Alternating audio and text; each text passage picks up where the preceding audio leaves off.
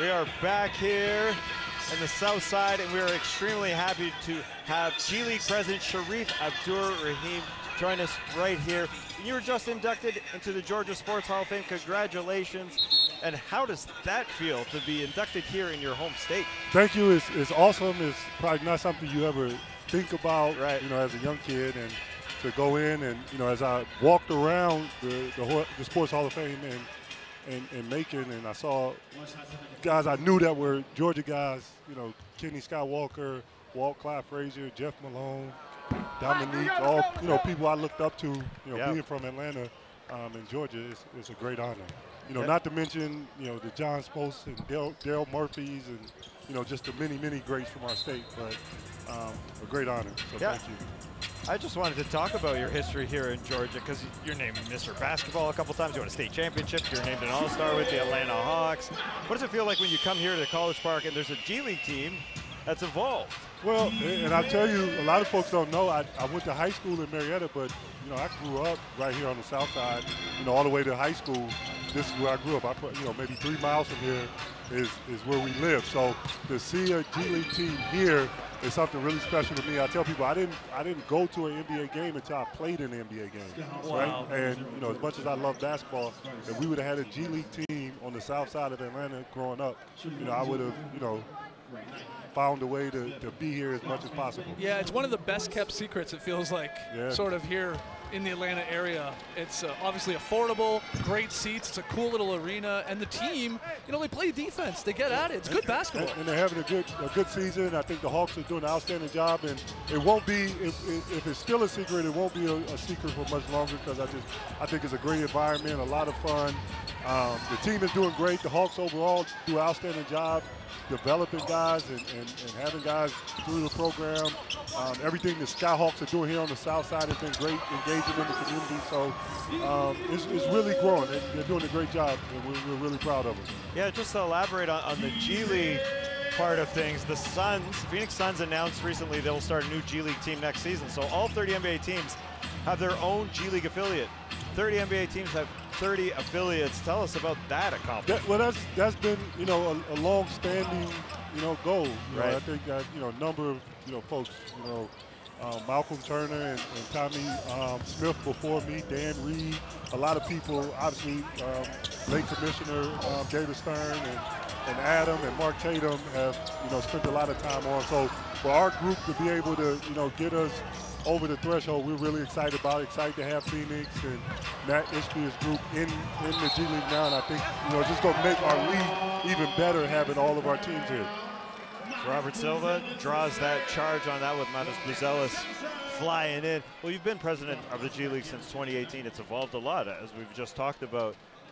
I'm kind of interested. I'm selfishly asking, how do you see this league evolving even in the near future here? Well, I think it will continue. We had an article that was out this week, and it featured the Hawks in it, talking about how young NBA players are continuing to grow. It's not just the players that were overlooked in the draft, that, young players are, young NBA players, and, you see AJ Gifford out here, right, are continuing to use our league to grow and develop. I think that's going to continue to expand. Lottery picks and young,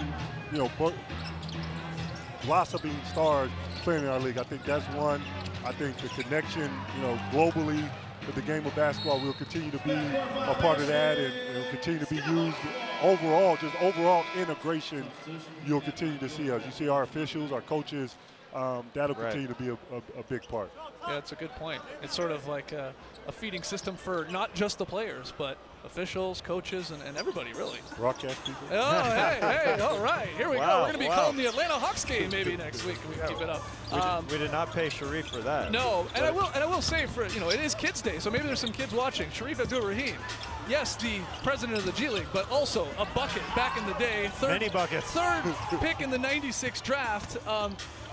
In watching the G League and how it's grown, was it something like you maybe wished you did have, back in the 90s? Well, I think, me personally, I went to a young NBA team, so I had to play right away. But, I can think of friends that had to leave and go play abroad. It would have been great for them to play, to be able to stay home and play.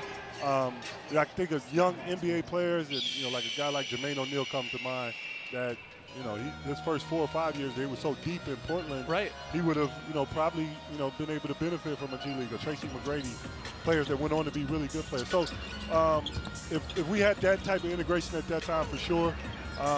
But, you know, things take time to grow and evolve. Yep. And I think, you know, through the investment that NBA teams have made and the need and players getting younger and younger, we've evolved and grown, and hopefully we'll continue to grow. Absolutely. Yeah, as a Canadian show, a couple Canadians here, we definitely noticed you in Vancouver, those 5 years you spent there, and then they came down to Memphis. Yes. Which is astonishing. As you said, David Stern commonly says, I wish we could have made Vancouver work. Some things don't work, but it is great to see, as you said, this G League affiliation with 30 teams that you've been a part of here. The thing I say about Vancouver and Canada overall, if you look at all of the players, you know, and a lot of them come from the Ontario side of it, but if you look at the players that have come, you know, from Canada over the last 20 years, I think a big part of that is, you know, Vancouver and obviously Toronto, the Raptors being in, and basketball growing in Canada. So, you know, it did work. The team didn't stay there, but basketball has definitely grown in Canada, and, you know, I think it has worked. Can you talk us about some of the moments you've had over the last 6 years as president of the G League? Or are there moments that stick out to you? To me, honestly, the best moments are all the moments when I see people, you know, I see you know, this year we had Shareef and Inte officials that advanced to the NBA. You know, every time I see one of our players that I've seen in our league for a number of years get an opportunity to go to the NBA. We had I bring it up again, we had a young broadcast person that had been, you know, with the Lakers for a number of years. Wow, that's a heck of a play. Got an opportunity with the Clippers this year. So when I see those things, those are the things that are really exciting for me. I see, you know, again, you see, you know, a place like College Park that's close to me, seeing it continue to grow and the community getting closer and closer to it. Those type of things are the things that are really special. Yeah, it'd be tough not to feel, proudful when someone gets the call up and goes to the next level in whatever profession that they're involved in basketball. It's really amazing. Yeah. So with the new Phoenix Suns team, there will officially be 32 teams next season. And hearing Adam Silver talk about the future of the G League Ignite got me wanting to ask you, because he did mention that he's not sure about the future with this team, because after they were born, the NIL rule came in for a lot of college kids making money that way. You see it in other sports too, in football, women's basketball. They just go to college instead, because this was looked at as an alternative. So what do you see as it has continued to be an alternative. Through its, you know, the 4 years, I've never thought of it as something we were competing with college to, you know, say, you know, don't go to college, come to the G League. So it has, you know, continued to be an alternative or an option. You know, what Adam said is that we have to, reassess or assess it. We've done that continuously every year. I think, you know, now we're at a point where NIL and kind of the new landscape have taken over. So we have to take a serious look at it, and we will, and just make sure that we continue to do the right things for the players to help them grow and develop and have a place for them in our league. But we'll do that, you know, and it's needed, and we have been doing that, you know, year in and year out. I think we've just kind of reached an inflection point, if you will, with where things are in the landscape with NIL and college. Yeah, you look at this Ignite team, obviously looks like they are producing a great culture. And as you said, you got the 30 teams coming along with this Ignite team, plus the Capitanes in Mexico City. Yeah. Great places to watch basketball, to be a part of the culture in 32 teams in 32 different cities, which is remarkable since you were around, how they've evolved and since how they've become this. Well, I mean, again, I think, you know, Ignite is unique. The Capitanes is just a great story that, you know, we probably don't talk about enough. What's going on in Mexico City and what they've done and what they're building in Latin America, you know, overall, the attention that they're getting. They've done a great job, you know, fans engaging with them. They've done a great job, you know, on the business side, what they put out as far as the basketball product. They've done an outstanding job. So that's kind of one of the hidden secrets about our league that we probably don't talk about enough. Makes me want to get down there and watch some basketball, that's for sure. I'd love to go to Mexico City. and I mean, it's a really fun environment. Like, it's a really fun environment. Here's Gabe York hitting his shots as the Ignite trail by 6 now, but the Skyhawks getting hot. The shot's getting hot. Miles Norris with a couple beautiful plays here to get them up.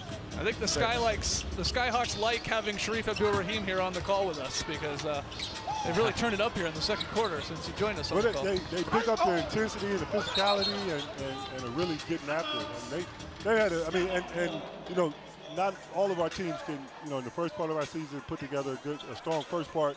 They've been able to be consistent and, you know, be a really good team and strong team in the second part of our season too. So, you know, it's just credit to the team and coach and everyone. Absolutely. Yeah.